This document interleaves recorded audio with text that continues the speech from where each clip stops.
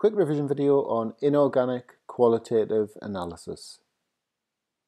So we'll start with the anions. So we've got 5 anions we need to know the tests for. So I'm going to run through the chemical tests and the expected observation. So starting with carbonate, you would add dilute nitric acid and you'd expect to see effervescence due to the production of carbon dioxide gas. So sulfate next, add aqueous barium ions, so for example barium nitrate solution, and you'd expect to see a white precipitate of barium sulfate. So move on to the halides now. We'll start with chloride. First thing you do is add aqueous silver ions in the form of silver nitrate solution, and then you would add dilute aqueous ammonia. So you'd expect to see from the first part a white precipitate of silver chloride, and that would dissolve in dilute aqueous ammonia. Bromide, very similar test, but one slight difference. So the first thing's the same, you'd add aqueous silver ions again, but then you would add concentrated aqueous ammonia. So you'd expect to see a cream precipitate of silver bromide now, and that would dissolve in the concentrated ammonia. It doesn't dissolve in dilute.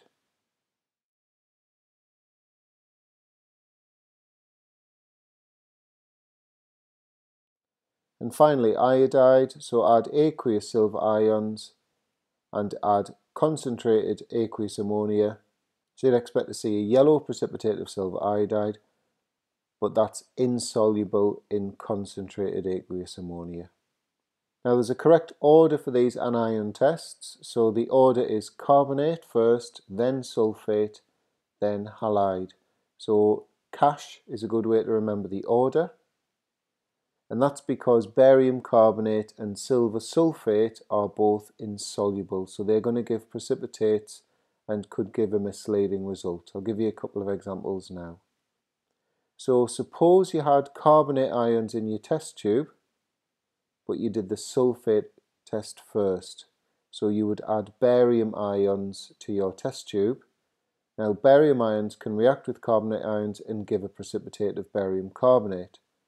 So if you're carrying out a sulfate test and you get a precipitate, you're going to think that you've got sulfate ions in there, whereas you haven't, we've got carbonate ions in there.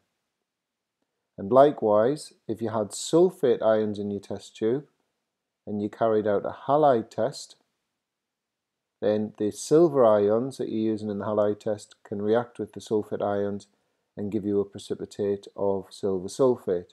Whereas normally when you add silver ions to a test tube of an unknown substance and you get a precipitate, you're going to think you've got some kind of halide in there. So to avoid that, you carry out the tests in the cash order. So carbonate first. If that doesn't give a response, you move on to the sulfate, and then if that doesn't give a response, you move on to the halide. So move on to cations now, so positively charged ions, same thing again, chemical test and the expected observations.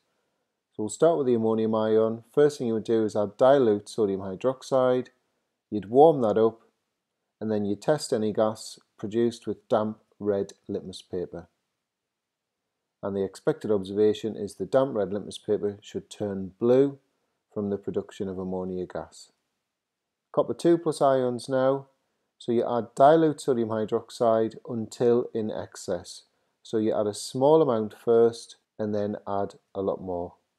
So you'd expect to see your blue solution of aqueous copper 2+ ions give a blue precipitate of copper 2 hydroxide.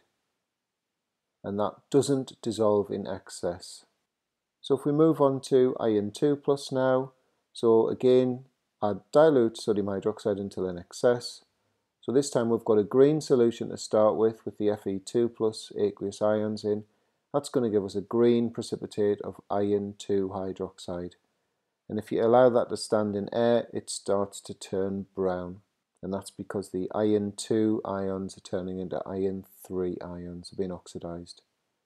But again, insoluble in excess sodium hydroxide, so the precipitate doesn't dissolve. Iron 3+, exactly the same test. This time we've got a yellow solution and that reacts to give an orangey brown precipitate of iron 3 hydroxide, and again insoluble in excess sodium hydroxide. Manganese 2 plus, same test. So this time we've got a very pale pink solution, and that reacts to give a light brown precipitate of manganese 2 hydroxide, and that darkens on standing in air, but it's also insoluble in excess sodium hydroxide. And finally, chromium 3 plus, same test. So we've got a violet solution, and that reacts to give a grey-green precipitate of chromium 3 hydroxide. But this time, there is a change when you add excess sodium hydroxide. We get a dark green solution.